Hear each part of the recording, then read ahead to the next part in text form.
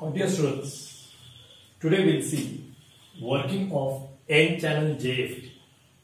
Now for that we will take first what is an N-channel Jfet.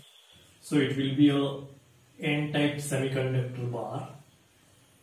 It will be a N-type semiconductor bar.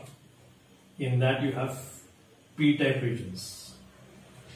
You have P-type regions. So this is N-type, N-type. This is P-type semiconductor, this is P-type semiconductor. These both P-type semiconductors are internally connected, and this terminal will be called as gate. This terminal will be called as gate. The terminal on top will be called as drain, and terminal down will be called as source. Okay. Now this is how we have seen the structure of N-channel Jfet. Now if you apply an appropriate voltage, now voltage between drain and source.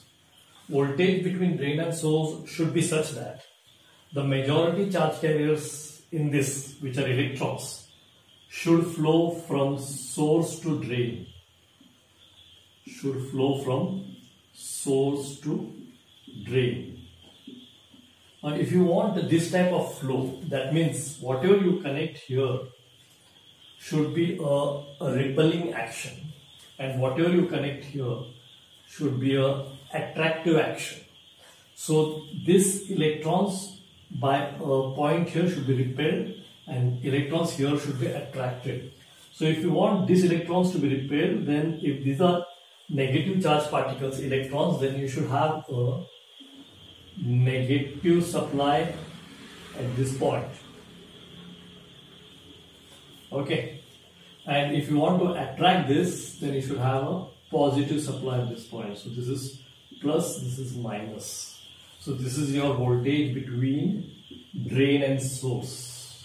Voltage between drain and source. Now what will happen is electrons from source will flow towards drain because of this voltage. Okay. Similarly, here I want to give a reverse bias voltage. Reverse bias voltage means for P-type semiconductor, I will connect a negative supply. I will connect a negative supply, and this should be variable because I want to vary this. This is your VGS, voltage between gate and source. Okay. Now initially VGS will be 0 and VDS will be 0.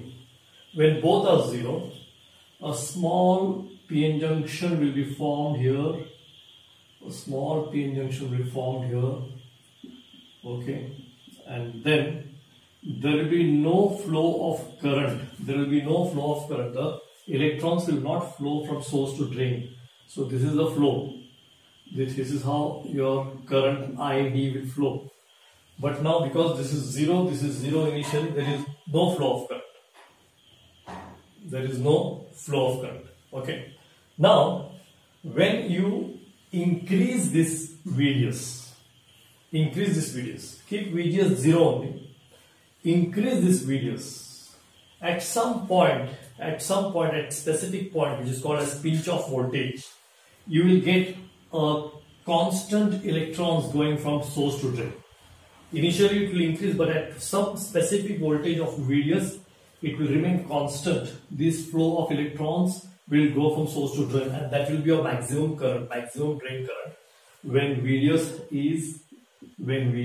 is greater than V pinch or pinch voltage.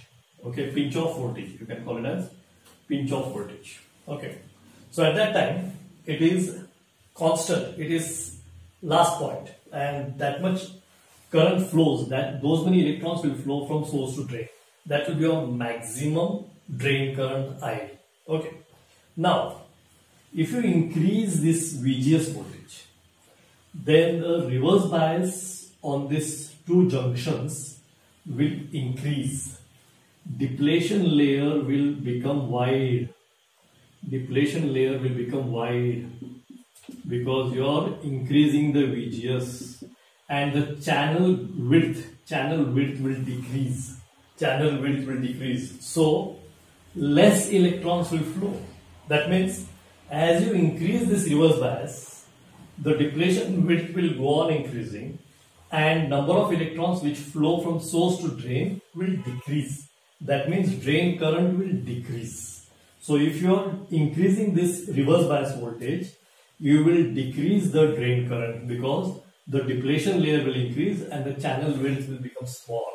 That means the drain current is controlled by variation of gate source voltage. So this is the voltage which is going to control the current of the Jfet. So voltage controlled device. Voltage is controlling the current. Okay. So this is your voltage control device. This is how your N channel Jfet